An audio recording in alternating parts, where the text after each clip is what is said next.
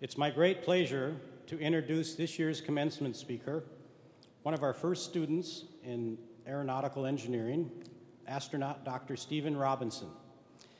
Steve received his bachelor degree in mechanical and aeronautical engineering in 1978. While he was at Davis, he worked at the University Airport, played tuba in the Cal Aggie Marching Band, and worked at KDVS radio station. After leaving Davis, he went on to receive his Master of Science degree in mechanical engineering in 1985 from Stanford. He founded and operated a graphics software company in Mountain View, California. He then went on to earn his doctorate degree in mechanical engineering in 1990 from Stanford University. In 1990, he was selected as branch chief of experimental fluid physics flow at NASA Langley Research Center, where he led a group of 35 engineers and scientists and engaged in aerodynamic and fluid physics research. In 1993, Dr. Robinson was awarded the NASA Space Club Lowell Memorial Engineering Fellowship and was assigned for 15 months to the Massachusetts Institute of Technology as a visiting engineer in the Manned Vehicle Lab.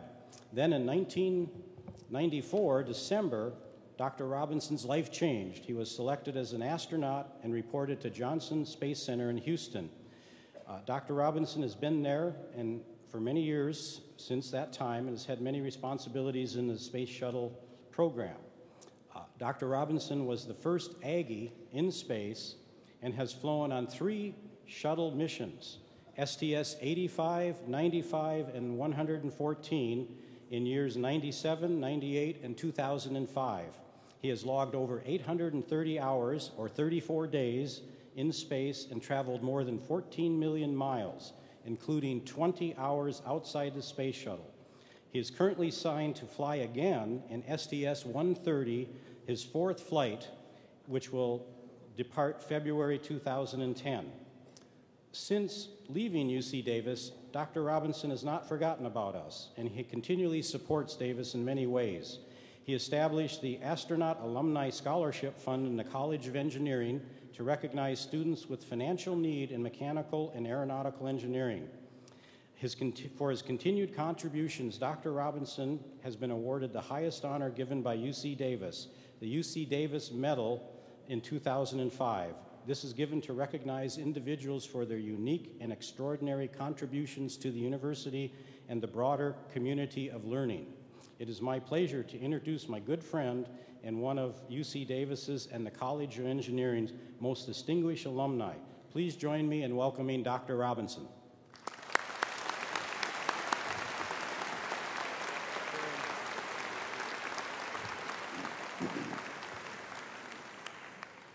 Thank you, Bruce, and congratulations, graduates. You know, it's an honor to be here. For me, it's the only place I've ever given a commencement address. And so this is a very special place for me, but it's a very personally an honor for me to be invited by Dean White, after more than 30 years of friendship and mentorship, for his first commencement as dean, for me to be the speaker. So it's a great honor for me for that reason, too. It's also rather intimidating to stand before such a collected, intelligent community with such intellect and accomplishment. So I will try to get this done quickly. Someday you'll be in my shoes and you'll see what I mean.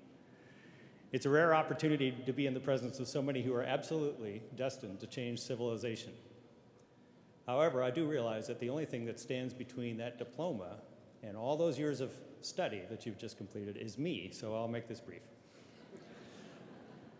All commencement speakers tell their audience that the future belongs to you, the future depends on you. It's up to you, new graduate students, or graduates, to rescue society from the current generation's misdeeds and to make this world a better place for us all. And yes, I am here to tell you exactly that, but I don't really think you need me to tell you that.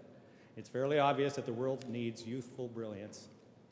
But I do want to remind you of something, just one thing, that I believe is essential for you to succeed as engineers. You are now graduates of one of the best engineering schools in this country. Yeah, let's hear it.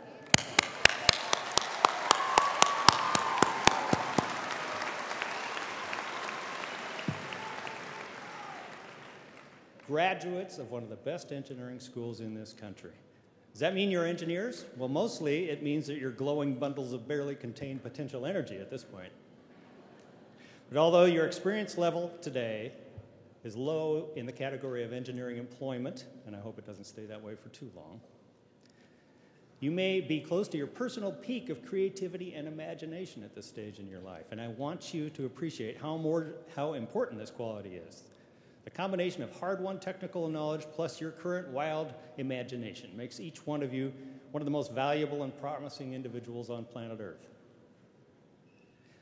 And this is the theme of my message for you here today. It's simple. Creativity is the essence of what it means to be an engineer.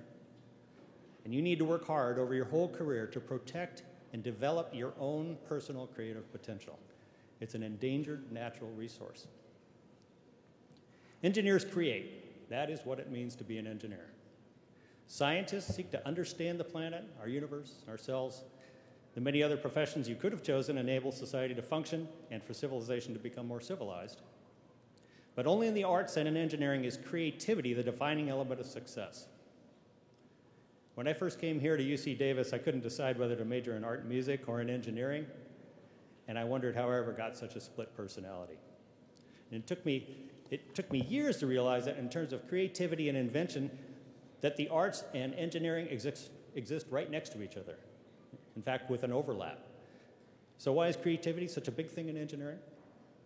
Because engineers in this world are in charge of the future being different. Throughout history, the successful civilizations have been the ones that advance technologically. Making tomorrow better than today requires a fundamental aspect of technical knowledge paired with imagination, something we now call engineering. So although all of society plays a role in shaping the future, of course, it doesn't really get done without the engineers generating the ideas, the technical advances, inventing things, solving existing problems in new ways, or recognizing new problems that were not visible before. This is your job. So this is where you come in. Not a last homework assignment. It's more serious than that. As you begin your engineering career as a UC Davis graduate, I ask you to learn to value your creativity, what you have in you right now. Find ways to explore it. Do your absolute best to hang on to it. Getting a good degree only gives you a taste of your own creativity, and in fact, what I consider one of the most important aspects of engineering is barely recognized in your coursework. And that's because it's not really teachable. It's a personal natural resource, in each of you. It's for you to value, to exercise, to replenish, and to grow. So as you enter the workforce, try not to let your successes or your failures attenuate your innate creativity. So in conclusion, I say to you engineering ags, who I admire so much and envy in many ways, never stop learning, strive to excel, don't give up, share your blessings, and never forget that creativity is the essence of engineering. So I wish you luck as engineering innovators, graduates of UC Davis, and now get your diplomas and go on to create our future. Thank you.